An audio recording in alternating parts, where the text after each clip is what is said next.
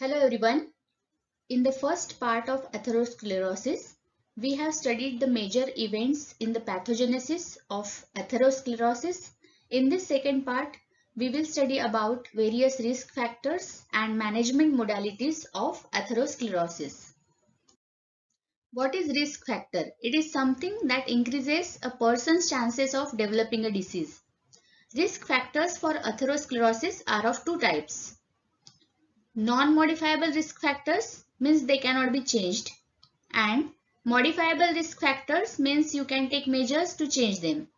The non-modifiable risk factors are age. As age advances, the elasticity of the vessel wall decreases and formation of plaque progresses. Second non-modifiable risk factor is gender. Males are affected more than females, maybe due to estrogen in females. Third is genetic factor. Family history is most important independent risk factor for atherosclerosis. Certain disorders are strongly associated with atherosclerosis, for example, familial hypercholesterolemia.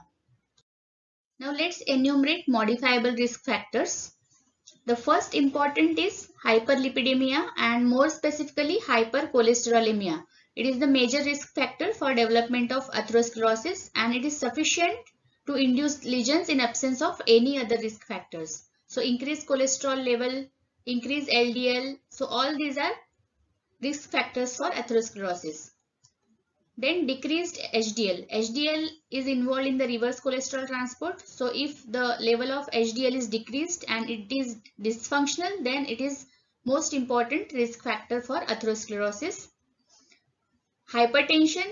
It acts probably by a mechanical injury of the arterial wall due to increased blood pressure. And if systolic blood pressure is more than 160 millimeters of mercury, it is a major risk factor for stroke and coronary artery disease. Roughly an increase by 10 millimeters of mercury reduces life expectancy by 10 years.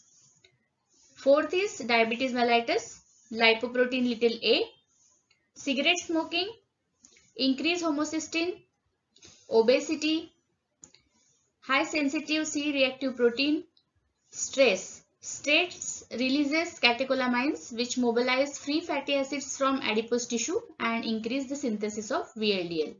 So stress, high intake of saturated fats, lack of exercise, all these are minor risk factors. Decreased HDL cholesterol is important risk factor for atherosclerosis. HDL cholesterol concentration should be more than 40 mg per deciliter, but more than the concentration, activity is more important. HDL cholesterol is antiatherogenic. During the process of atherosclerosis, LDL is oxidized to form oxidized LDL, which is taken up by the macrophages to form foam cells. Accumulation of foam cells in subendothelial region leads to formation of fatty stick, which is later converted to atheroma. What is the function of HDL? It prevents the conversion of LDL to oxidized LDL. Second important function is prevention of adhesion of monocytes to the endothelium, and third important function is prolongation of half-life of prostacyclin, which is released by endothelial cell, and promotion of vasodilatory effect. So by these three mechanisms, HDL cholesterol is antiatherogenic.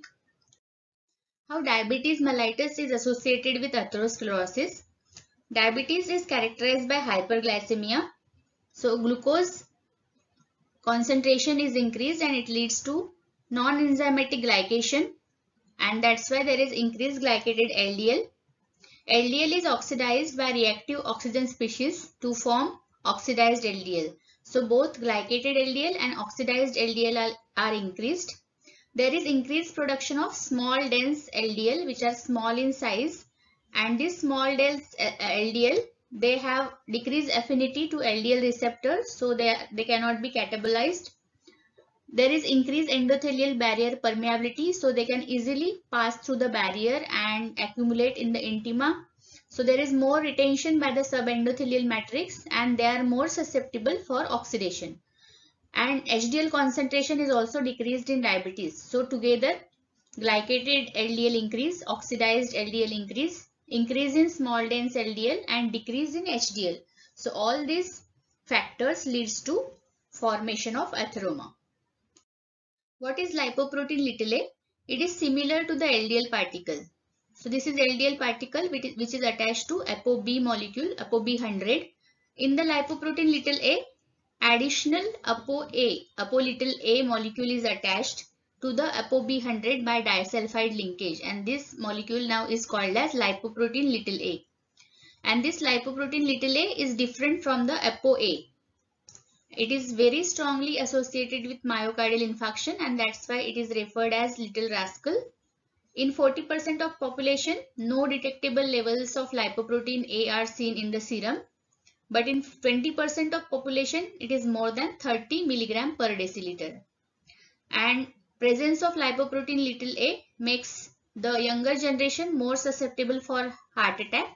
So the heart attacks which occur between 30 to 40 years of age, it is seen that there is increased lipoprotein little a level in their serum. Indians have a higher level of lipoprotein little a than Western population, and nicotinic acid reduce serum lipoprotein A level. And this lipoprotein little a inhibits fibrinolysis. Fibrinolysis is important mechanism, and it prevents the thrombus formation, and thus it prevents the atherosclerosis, and lipoprotein little a acts by inhibiting this fibrinolysis.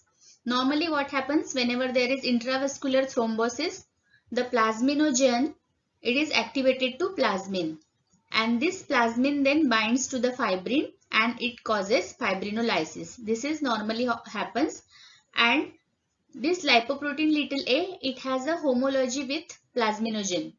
So this lipoprotein little a binds to the fibrin and it inhibits plasminogen activation. So instead of plasmin, in this condition when there is lipoprotein little a, plasminogen is not activated to plasmin. Instead, lipoprotein little a binds to the fibrin and it inhibits plasminogen activation. But when this lipoprotein little a is bound to the fibrin is not lysed. So it opposes the action of intravascular thrombosis and possible myocardial infarction. So whenever there is increased lipoprotein little a, there is no fibrinolysis and it leads to increased intravascular thrombosis, which can further lead to myocardial infarction. Now let's see how cigarette smoking is associated with atherosclerosis. The risk is dose dependent. It depends on number of cigarettes smoked per day. Cigarette smoking enhances oxidation of LDL, reduces HDL, increases C-reactive protein and augments aggregation and adhesion of platelets. Thus, it accelerates the rate of atherosclerosis. Nicotine of cigarette causes lipolysis and it leads to increased acetyl-CoA concentration, and that further leads to increased cholesterol synthesis. So it increases cholesterol level in the blood, that is hypercholesterolemia, which is again the independent risk factor for atherosclerosis. Nicotine also causes transient constriction of coronary and carotid arteries. This is how cigarette smoking is associated with atherosclerosis. C-reactive protein is acute phase reactant synthesized by liver and it is increased in the inflammatory condition. Atherosclerosis is also a chronic inflammatory condition. High sensitivity C-reactive protein means very low concentration of CRP is detected by this method. And half of the heart attacks and stroke happen in patients who do not have high levels of cholesterol in their blood. So the estimation of hsCRP may help to identify patients who are at risk and may need medical treatment. It is the predictor for future MI within the next 12 months. If the concentration is less than 1 mg per liter, it shows low risk. If it is between 1 to 3 mg per liter, it shows borderline risk. If it is more than 3 mg per liter, there is high risk for future myocardial infarction and there is need of active medical intervention. But the concentration is more than 10 mg per liter, it is a significant acute phase reaction and it is not indicative of any cardiac pathology. CRP binds selectively to LDL, activates complement, resulting in plaque formation. CRP also inhibits endothelial nitric oxide synthase, which causes endothelial dysfunction. Hyperhomocysteinemia is seen to be associated with the atherosclerosis. It interacts with lysyl residues of collagen, interferes with collagen cross-linking and bind to fibrillin. which further produces endothelial dysfunction. The homocysteine forms homocysteine thiolactone, which is highly reactive free radical which thiolates LDL particle, and aggregation of LDL particles which are endosized by macrophages to form foam cells. So there is increased tendency of atherogenesis. How obesity is associated with atherosclerosis? It causes insulin resistance, alteration in lipids, blood pressure and coagulation, and it also causes inflammation, and thus it results in endothelial dysfunction and atherosclerosis. Intake of long-chain saturated fatty acids will induce pro-inflammatory responses and impacts growth and viability of endothelial cells. Now let's see how atherosclerosis can be prevented by dietary and lifestyle modification. The dietary cholesterol intake should be limited. It should be less than 200 mg per day. There should be more intake of vegetable oils and polyunsaturated fatty acids like omega-3 fatty acids. The saturated fatty acid intake should be lowered. Overall fat intake should be restricted. It should not be more than 20% of total calorie intake. Trans fatty acid should be avoided. There should be more intake of green leafy vegetables and fiber in the diet, 20 to 30 gram per day. Sucrose should be avoided. Cigarette smoking should be avoided. And there should be more antioxidants, vitamin C, E and beta carotene. Exercise should be done because it increases the HDL cholesterol level. Which are the various hypolipidemic drugs which decreases the cholesterol level? First is HMG-CoA reductase inhibitors like statin, for example atorvastatin, simvastatin. Bile acid binding resins like cholestyramine, cholestyramine, Probucol, which increases LDL catabolism and decrease the cholesterol concentration. Nicotinic acid inhibits lipolysis and decrease VLDL level. Ezetimibe inhibits absorption of cholesterol from mixed micelle. Aspirin prevents thrombus formation. It has antiplatelet activity. And vitamin E is antioxidant. The next video will be on lipid profile.